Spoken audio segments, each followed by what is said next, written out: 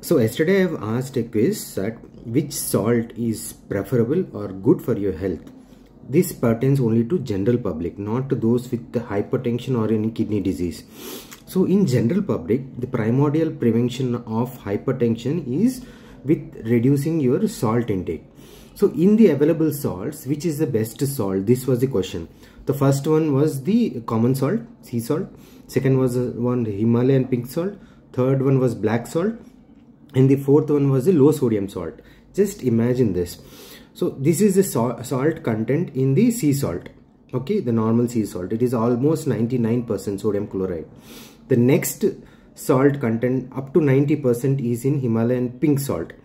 A little more lesser salt content is there in the rock salt. And low sodium salt has got the lowest amount of sodium content. So in this ratio, when you look at for the general population, low sodium salt is the best form of salt. But what are the benefits of the other types of salt? That is the red salt, there is a pink salt and the black salt. As the name suggests, black means there is more amount of iron in them. The pink salt has got more amount of calcium, manganese and magnesium in it. So to maintain overall health, these are also okay. They are not bad at all. So comparing to white salt, all the three are preferable and